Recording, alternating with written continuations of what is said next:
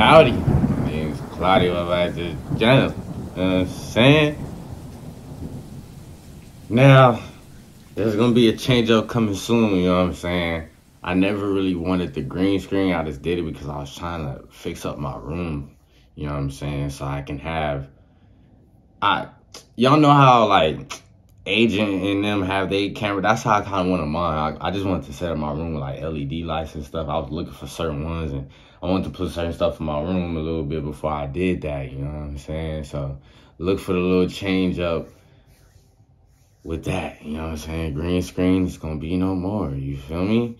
He's back from Jamari. Or he came back. So at this point, it has been over a month since Johnny Somali was sentenced by the nation of Japan. In the end, after a 4-month stint in their prison system, Johnny would get off relatively easy, having to pay a small fine and essentially getting booted out of the country where he was a public nuisance for months. Of course, many looking on from America, Japan, and all around the world were disappointed with this verdict, saying that Johnny deserved a much harsher punishment and to be made an example of for other ill-intentioned streamers popping up by the day. Keep in mind, he was potentially facing years behind bars, so this sentencing was like a slap on the wrist to him and a spitting in the face to everyone who he disrespected like dirt under his shoe. While Mr. Somali is now back doing his thing in America, Kick continues to platform him, and like we predicted, he continues to stream in a very arrogant fashion, clearly showing that he has failed to learn his lesson. I wonder if he gonna go to another state, you know what I'm saying, another country and do this, bro.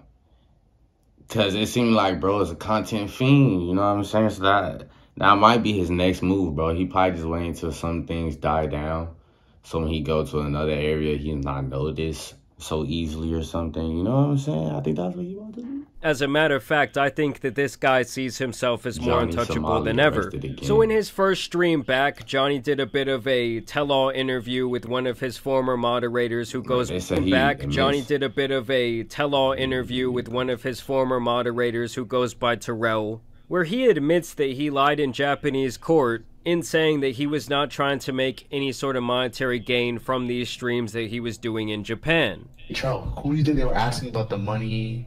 Who's earning money? Like, how many viewers are there? Charles, they asked me, did you go on the construction site? Yes, that's obvious. They have footage, right? Even the lawyer said, yo, what's obvious? Admit it. Like, don't be stupid, you know what I mean? Did you play music in a restaurant? Yeah, I did. You know what I mean? But anything else, nothing. How much money do you make? How many viewers? How does Kick work? So basically, Johnny's lawyer very smartly advised him that if it didn't happen on camera, you're not admitting to it. So the trespassing, the playing loud music in businesses, all of that he admitted guilt to. Anything else, he was like, Shaggy, hey, it wasn't me. Why did you come to Japan? Who invited you to Japan? What airport did you come to? Bro, now when the president of Japan, I don't know how I work with it, but you know, the person that runs Japan, you know what I'm saying, when he probably gonna run across this video, and now he probably gonna feel some type of way, you know what I'm saying? You can't be, bro, this is why, bro, us US citizens, bro, gotta be smart when we leave here, you know what I'm saying, go somewhere else for like for a vacation, you know what I'm saying? Because we can't, bro, just one of us alone can start a war, bro. I'm not even gonna lie to you. What hotel do you stay at? What do you do in your live stream? Where do you go? Who pays for the food? Do you guys give each other's gifts? Who pays money? Do you pay Gino? Who's the asking about everything? You know what I thought being interrogated like that 8 hours. And I would say that that's standard for almost any interrogation in any country. As a matter of fact, I'm sure in some countries they get much more forceful with their interrogations and use much harsher methods than questioning you in an aggressive way. I mean, they really want to find out, why are you doing this? Are you making money? And is there a bigger head on this snake? Yeah, they're trying to get you to snap. They're trying to get you to snap, so they're threatening you. If you don't talk, we're going to put you in jail. If you don't talk, we're going to arrest you.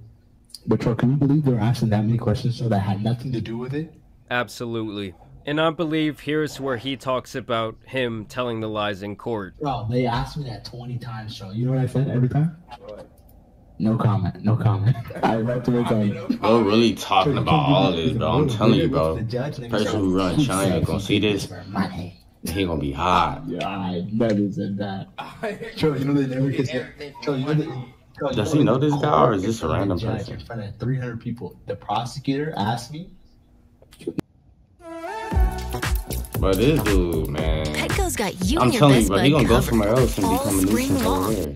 You earn money from You better watch this nigga, videos man. online, right? I said no.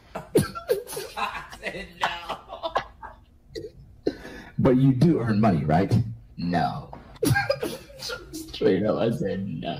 Troy, you know what I told the detective? Troy, I said I do this because I like to film myself for my own documentary. So this scumbag harasses people in Japan for months, gets arrested with a smile on his face, finally goes to court, and now admits to lying to the judge.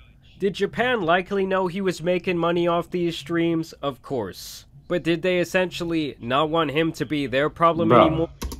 Bro, I'm so lifted, bro. I thought something was floating in front of my window, bro. Yo, yo, I am tripping.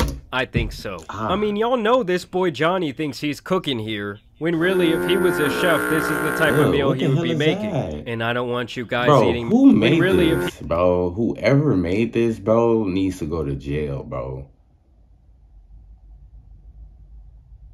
Bro, is that hot dogs, bro? Cut up hot dogs, bro? Raw cut up hot dogs, bro? What's keeping it together? Is that Jell-O? If he was a chef, this is the type of meal he would be making. And I don't want you guys eating meals like that. That's why I'm teaming up with Cook Unity for the sponsor of today's video. Cook Unity is the first chef-to-consumer service that provides signature meals from award-winning chefs right to your door. There is nothing like the convenience that comes with getting to eat restaurant-quality food in the comfort of your own home. Even better, the meals come ready to pop right into the oven per the chefs right to your door. There is nothing like the convenience that comes. Bad.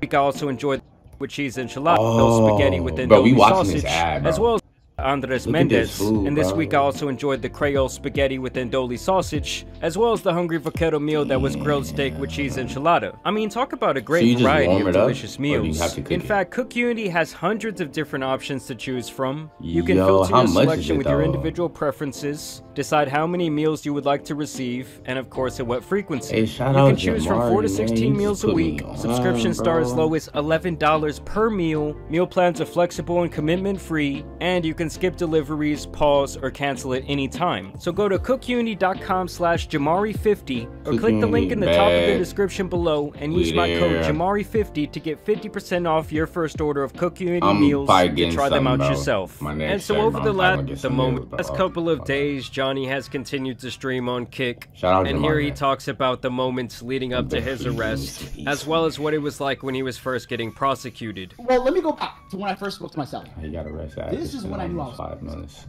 I get arrested, like the clip of the VOD of me getting arrested. So what happens that night? I'm walking downtown in Osaka. I turn around. I notice a cop is just following. I'm not even live yet, Moises. That's suspicious. I'm like, I'm not even live. So how is the cop following me? Like, what the? They know it's because they know this hat. They know that there's a 5'5" midget, Godzilla, running around wearing this hat, right? I go into the convenience store. Yo! Godzilla running around wearing this hat, right? Yo!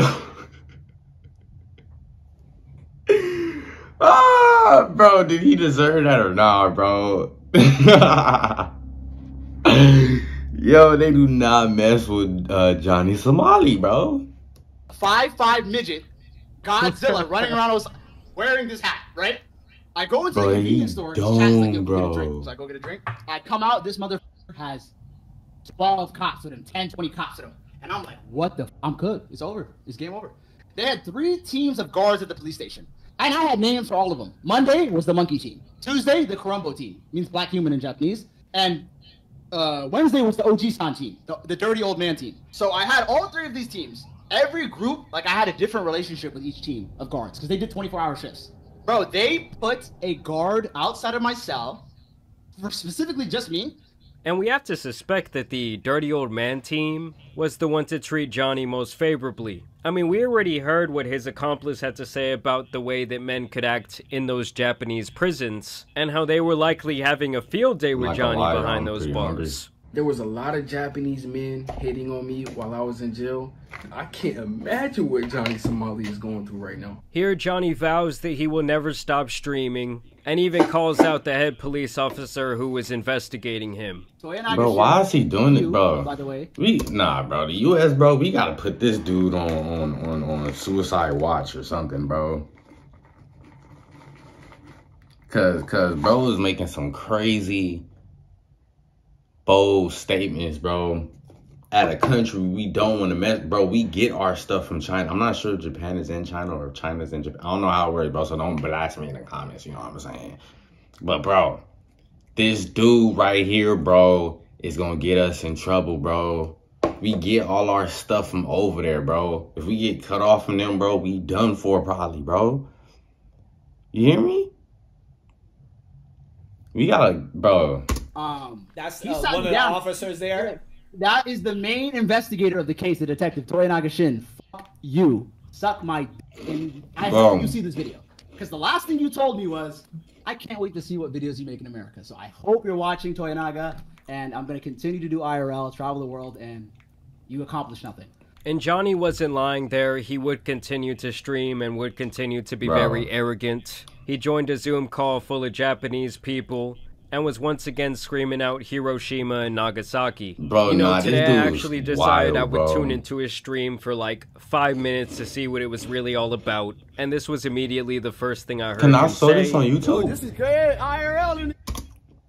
Jamari, we good on YouTube, right? US. This is my ghetto ass IRL backpack. Yo, y'all want me to go? I might have to go to LA with Trey like this. I might have to just go to LA, chat. Is me chilling like loud? Get out of here, man. Yo, I ain't never seen a in the US. My Caucasian brothers, how you doing? White power, white power. Yes, sir. Trump 2020, 2024, let's go.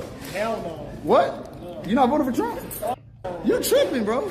And that was immediately followed by this message. I went to fucking jail for being a dumbass DJ.